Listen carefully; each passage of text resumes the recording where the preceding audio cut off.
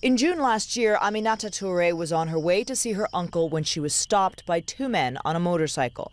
They raped her on the side of the road. They told me to stop, she says. I refused, but they were armed, and they said they would kill me if I didn't stop. One of them held my baby, while the other one took me into the bush. Then they did everything they wanted to do.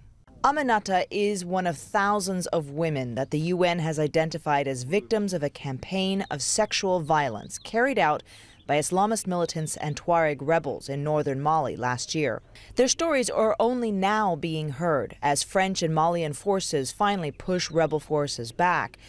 UNICEF reported the case of a 15-year-old girl raped by 10 men and other victims as young as 6 years old. Families have told horror stories that Islamist militants forced their daughters to marry at gunpoint, then raped and abandoned them. To protect their daughters, Nana Touré, a women's aid leader, helps smuggle teenage girls to the south of the country for safety. She explains, "We went from house to house to look for girls, to hide them or help them flee.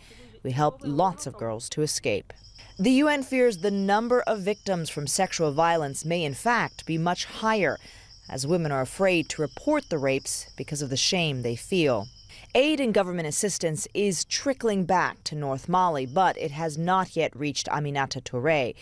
She says she tries to forget about the men who raped her, but she has this reminder: a newborn son, another child she struggles to care for, despite little help.